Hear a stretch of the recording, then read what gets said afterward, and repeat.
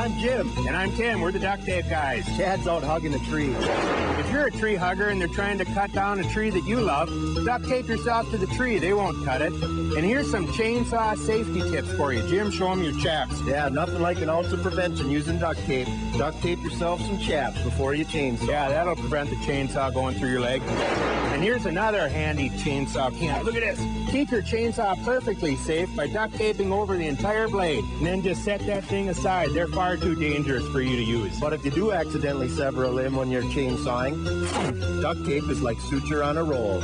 Excellent idea, Jim. Hey, if you're trying to fall a tree in a certain direction, just duct tape it to other trees that are in that direction.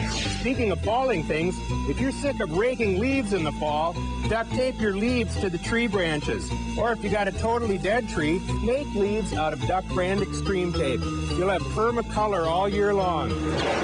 So you don't have a chainsaw to use to cut the trees down. What are you going to do? Do what Jim does. Duct tape a couple of axes to your arm. You'll get it done twice as fast.